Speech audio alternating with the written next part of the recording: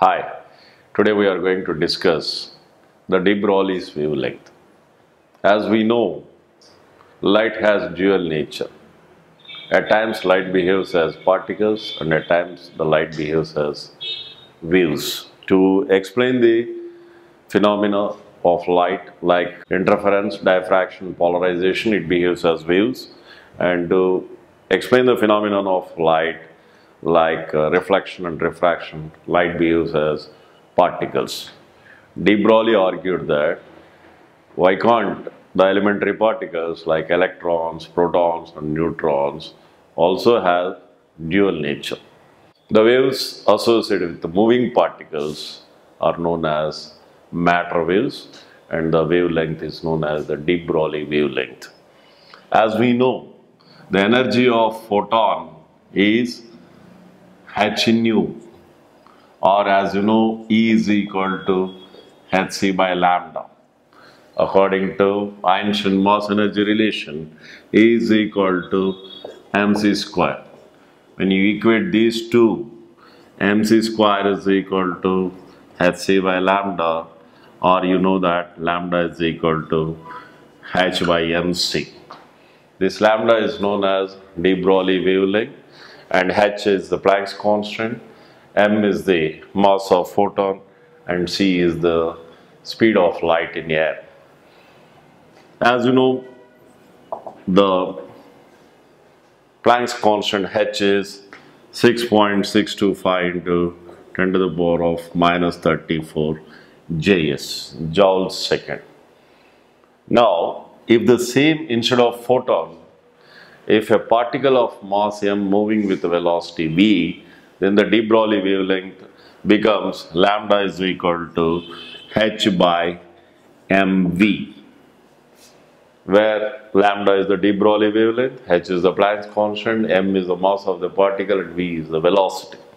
Now let us discuss the different forms of Debroglie wavelength. Number one, as you know, lambda is equal to h by p, lambda is equal to h by mc, lambda is equal to h by mv in case of particle of mass m having velocity v. The relation between linear momentum and kinetic energy, k is equal to p square by 2m, where k is the kinetic energy, p is the linear momentum, which is nothing but the product of mass and velocity, and you can say that p is equal to under root 2m k. In some books they write it as 2m ek.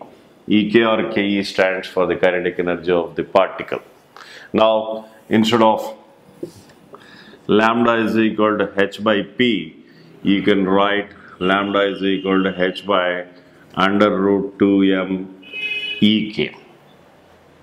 When a particle of mass m having charge q starting from rest and accelerated under a potential difference of v volt, then as you know, ke is equal to q into v, where q is the charge and v is the potential difference.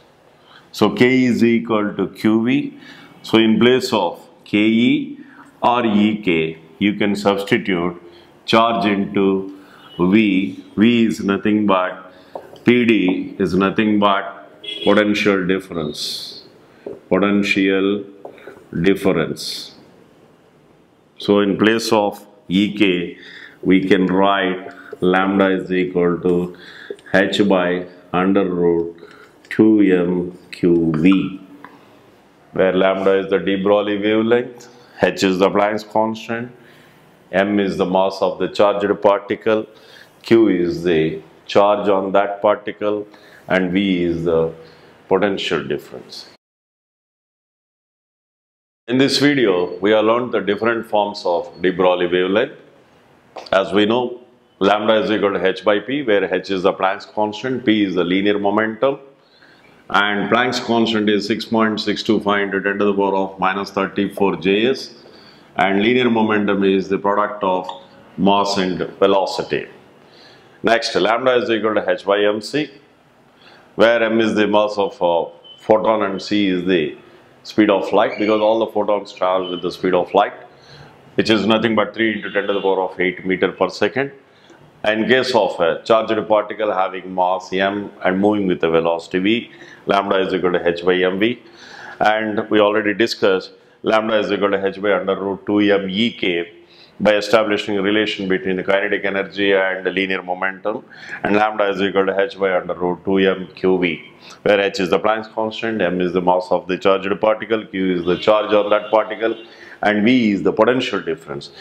All the students have to keep in mind that here v stands for velocity and here v stands for the potential difference. In case of electron, we know that the mass of electron is 9.1 into 10 to the power of minus 31 kg, and charge on electron is 1.6 into 10 to the power of minus 19 coulomb. To save the time, directly by substituting all the constant values, we can directly say that in case of electron, lambda is equal to 12.27 under root v angstrom. 12.27 under root v. Here v is the potential difference. Angstrom is the unit of wavelength. As you know, 1 angstrom is equal to 10 to the power of minus 10 meter. In case of proton, which is positively charged particle, lambda is equal to 0.286 v angstrom.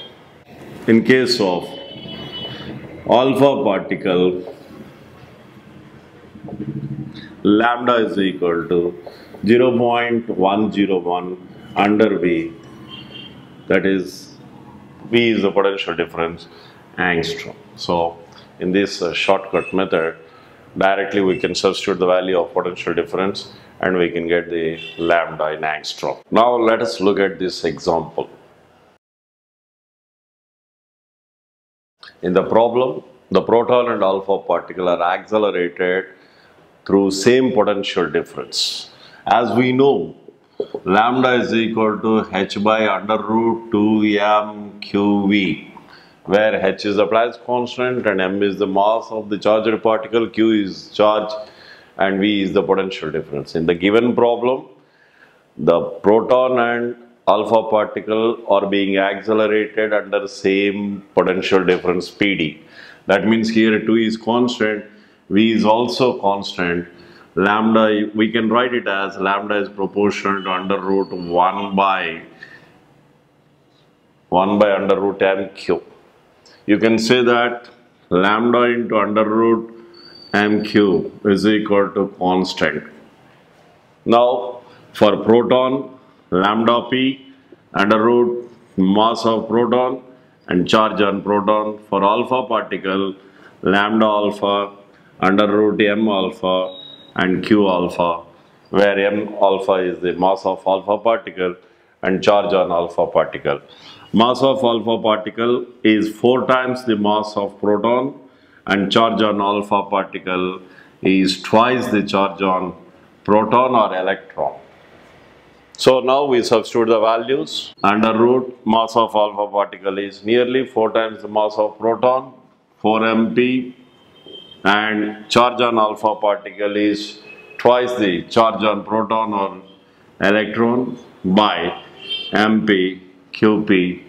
This get cancelled. Now we have under root 8 is nothing but 2 under root 2. Therefore, lambda p is to lambda alpha is nothing but 2 root 2 is to 1. That's the question asked.